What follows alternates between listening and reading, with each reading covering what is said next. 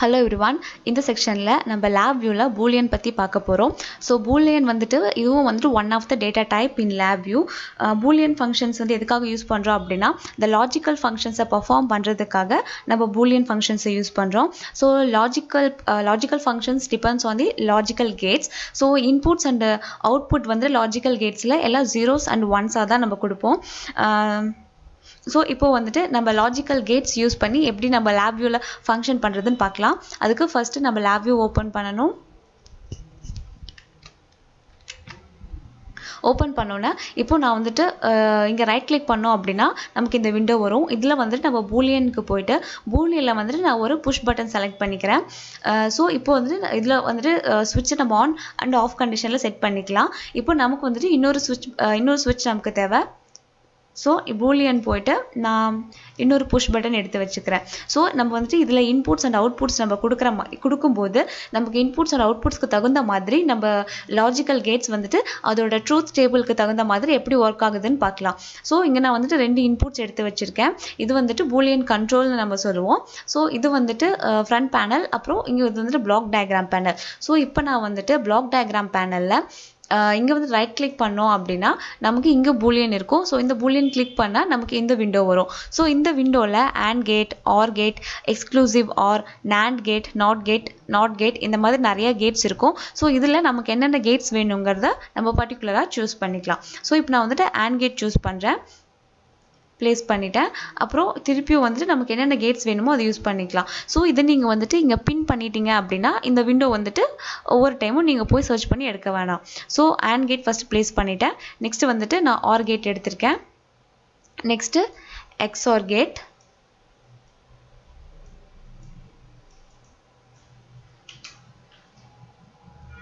NAND gate, NOR gate. So இப்போ நான் வந்துட்டு ஒரு 5 கேட்ஸ் எடுத்துர்க்கேன். சோ இப்போ நமக்கு ஸ்விட்ச்ல இருந்து நம்ம இந்த கேட்ஸ்க்கெல்லாம் இப்போ நம்ம கனெக்ஷன்ஸ் கொடுக்க போறோம்.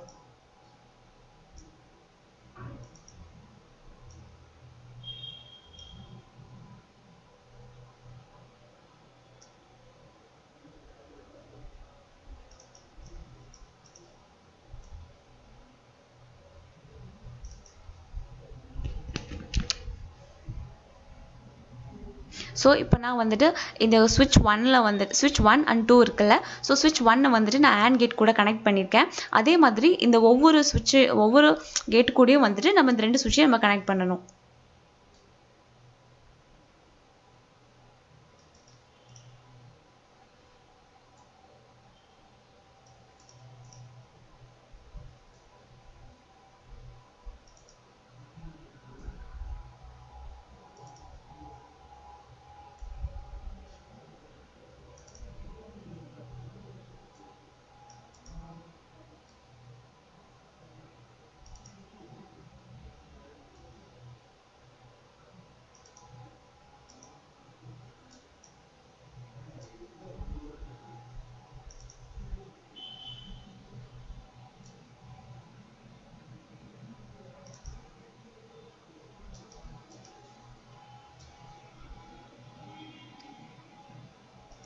சோ இப்போ நம்ம எல்லா லாஜிக் கேட்ஸ்க்கும் நம்ம இன்புட்ஸ் கனெக்ட் பண்ணியாச்சு.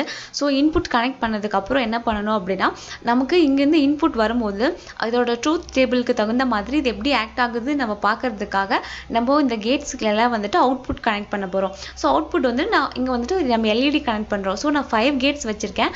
சோ நான் இங்க வந்துட்டு 5 அவுட்புட்ஸ் நான் கொடுக்கணும். சோ இங்க வந்து பூலியனுக்கு வந்தீங்க அப்படினா இங்க உங்களுக்கு push button, round LED, square LED இந்த மாதிரி நிறைய இருக்கும். சோ நான் வந்து ரவுண்ட் LED சூஸ் பண்ணிக்கிறேன். சோ இப்போ நான் வந்துட்டு 5 கேட்ஸ் கனெக்ட் பண்ணிருக்கேன். சோ எனக்கு வந்துட்டு இங்க 5 LEDs தேவை.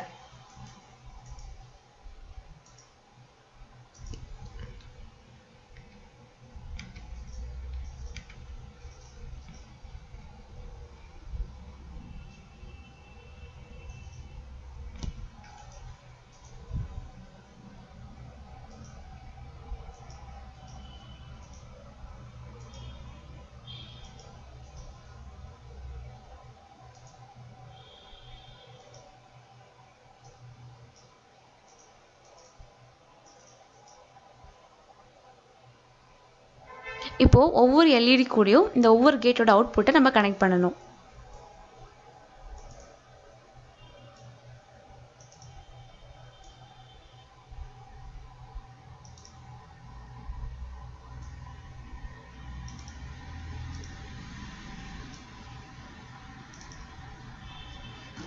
ஸோ இப்போ நம்ம ஒயர் கனெக்ஷன்ஸ் எல்லாம் முடிஞ்சதுக்கப்புறம் ஹைலைட் எக்ஸிக்யூஷனை ஆன் பண்ணிவிட்டு இப்போ ப்ரோக்ராமை ரன் பண்ணோம் அப்படின்னா